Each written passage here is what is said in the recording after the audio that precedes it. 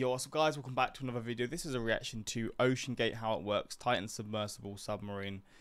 And yeah, I guess it goes into pretty much how it was made, because there's a lot of things going out about how crazy it is that they even allowed this to like carry people, and how it should have just been like unmanned missions, because they, and I saw comments in my previous video about how even in submarines or submersibles, I guess submarines that are like fully inspected and certified by whoever it is to go to those depths, there's still like a 4 in 5 or 1 out of 5 chance or whatever for it to go wrong, and that's ones that are certified. So for this one, the chances were always there for it to go wrong, and the chances were high, and it did go wrong. But yeah, we're gonna see, I guess, what it was made from. I don't know if they've actually got all the full details, but I assume there is, because people have been talking about it, and the company's now pretty well known. So I mean, for the wrong reasons. But yeah, let's see just how flimsy. I don't want to say flimsy, because obviously it was built to be somewhat strong, but to see how crazy it is that they were actually able to bring people with them and just to do all this stuff. But yeah, let's check this out. Links are also in the description to my Patreon if you want to see some more of my reactions. But let's just see what really went on, because it's just crazy. And how small it was. It's such a small machine or submarine or whatever. It's tiny. There's space for the people. It's all just still so mind-blowing to me. But yeah, let's just check this out. In this video, we will be examining the engineering behind this submersible vehicle, which is used primarily for exploring the wreckage of the Titanic and the scientific research for data collection.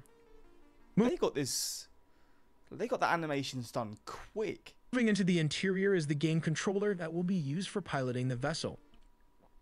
How the a game controller to... I can't get over that. I cannot get over that they use a game controller. I mean, maybe I know there's more to it than I know, but that is wild. A controller to... Like, this isn't a video game, man. This is real life. What the... Tilting or pushing the stick like this results in the forward movement of the drone. We will also be looking at the step-by-step process of how this drone works and the various versions of what could have happened. Is it implosions that occurred deep down in the ocean depth, which shattered the Titan vessel into 5 various parts or debris? So stay tuned and don't miss a beat. Ocean Gate Titan.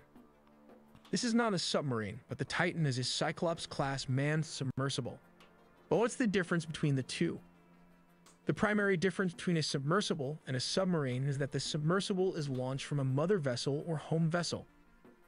They are typically launched on a raft or platform, which is placed into the ocean and ultimately descends via so it goes on the platform. 4 electric thrusters, which helps it to reach speeds of around 3 knots. But a submarine can dive underwater without any external equipment and surface, all through the process of buoyancy. These are the basic system that makes up the submersible. Number 1, the mothership named the Polar Prince, which is actually an icebreaker. Number 2, the ramp that transports the vessel up to a certain department. Number 3, the Ocean Gate Titan itself. Let's look at its specification. The vessel has a length of 22 feet, 6.7 meters, which is pretty small considering it can go to great depths, while it has a breadth of around 9.2 feet or 2.8 meters. And it has a height of 8.3 feet or 2.5 meters. Comparing this to an average human will help us visualize how small it is. And there's 5 humans in here. Even better, let's compare this to a small SUV to help us understand its dimension better. Interestingly, it can carry around 5 people, a pilot, and 4 passengers, who have to sit on the floor and have limited room to move around. Imagine sitting like this for 8 hours. If someone asks the question, what if nature calls? Yes, there's a toilet on the submersible, but it is only separated from the rest of the capsule by a privacy curtain located at the front of the submarine.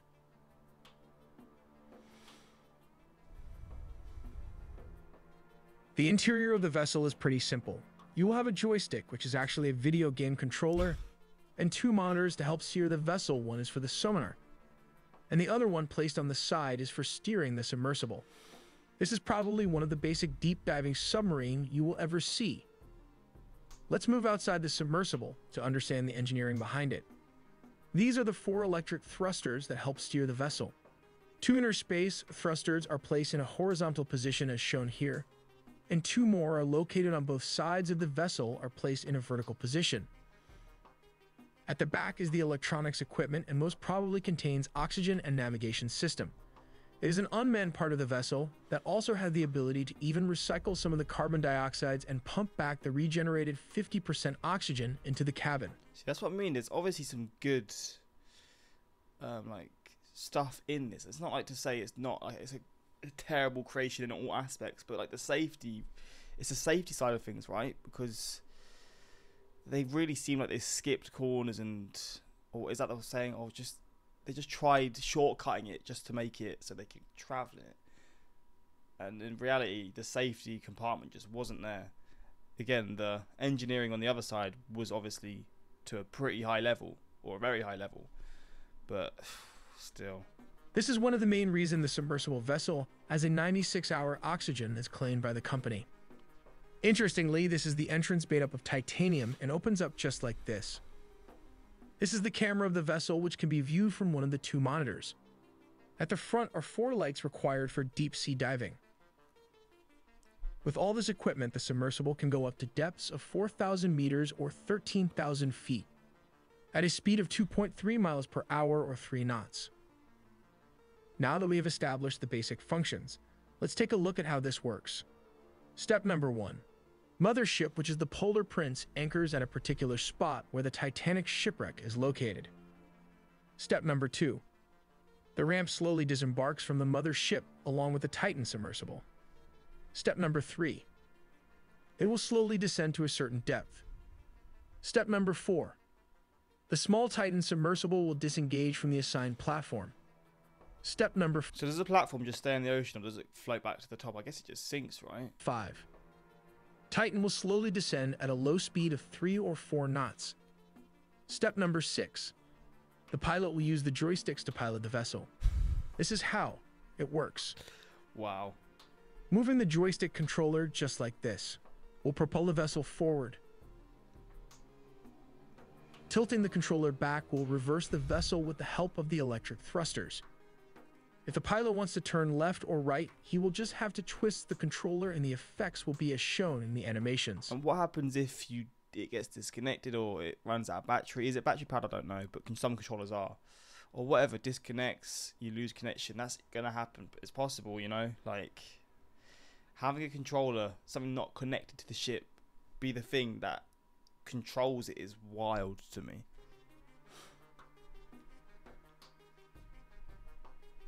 On the left-hand side of the joystick is the down and up controller. Tilting the controls forward results in the downward descent of the vessel, and pushing the controllers down results in the upward movement of the vessel.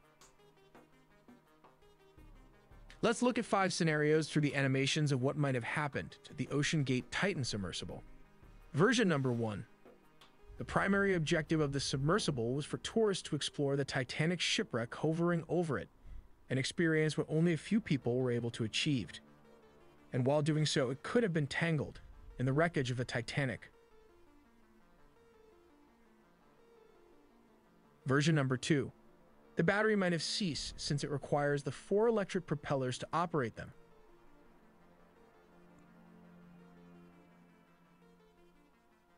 Version number 3. Due to the extreme pressure in the dark ocean's depth, the only glass present in the vessel might have cracked. Version number 4. The submersible communicates with its mothership using a sonar system, and it could have been damaged while traveling halfway towards its destinations. Since it does not have any navigation system, the vessel might not be able to steer away from danger. Version number 5. We hope the drone would have resurfaced, but since it could only be opened from the exterior, this would have been an issue to communicate with the rescuers. But we believe, according to reports, there is an implosion, which means it exploded from inside the submersible. And the debris is located just 1,600 feet from the Titanic and consisted of 5 parts as shown here in the animations. This is the interior of the F-16 fighter jet. On the right side is the stick with all its functions. Interestingly, it moves only 1/4 of an inch, But don't be fooled by its limited motion, as it can turn this plane in any direction. Damn. Just like this, if you move the stick left, the aircraft will roll to the left. We create original videos from scratch just like this F-16 fighter jet and how it works. This was crazy how they managed to make these animations within a day of the news coming out. I can't believe you explained it so well in less than 8 minutes. I mean, yeah, it's fascinating, right? But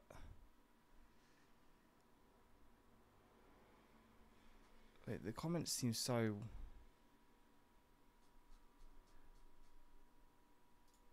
Wait, is this all AI In this generated? video, we will look at the basic process.